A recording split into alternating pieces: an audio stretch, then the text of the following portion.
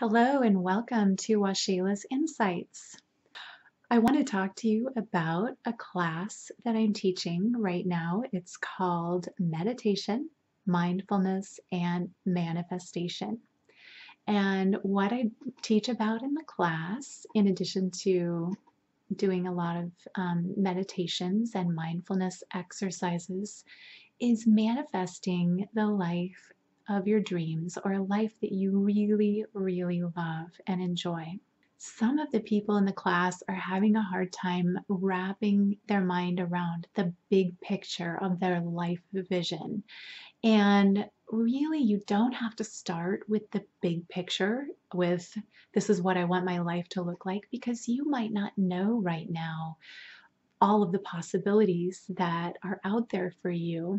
So, the best way to start your life visioning and your creative visualization of the life you really desire is to go into your heart space and meditate and generate a feeling of love and joy.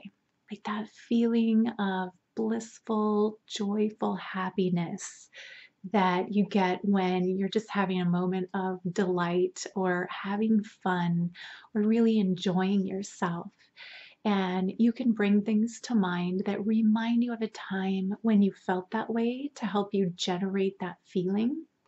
And when you get that feeling, just be with that feeling in your meditation and stick with it for as long as you can generate it and really see if you can draw it out and get yourself feeling happy and jubilant and just experience fun and joy. And it's from that space that you want to create your life vision. So it's okay if your life vision starts out just as I want to have a puppy in my life.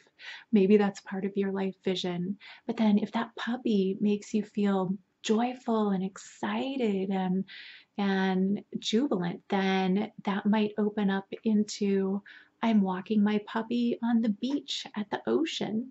And maybe that brings you more joy and you feel how much fun that would be to be walking your puppy. And then maybe other pieces will start to open up, like where do I live and who is with me and what type of place do I live in. But it doesn't all have to come in one session and one meditation. Just allow yourself to stick with that happy feeling and then allow things to come into your visualization that add to your happiness. And it's okay if you have something very specific and you already know what that is. It's fine to focus on something that you're already clear about and that brings you joy too. You can bring that in and expand on it. And it's kind of like pieces of a puzzle. You'll get a piece and you'll focus on it and you'll feel it and feel joyful about having that piece of the puzzle. And then another piece will drop in, and then another piece until you get this big picture. So just be sure to give yourself plenty of time and plenty of space.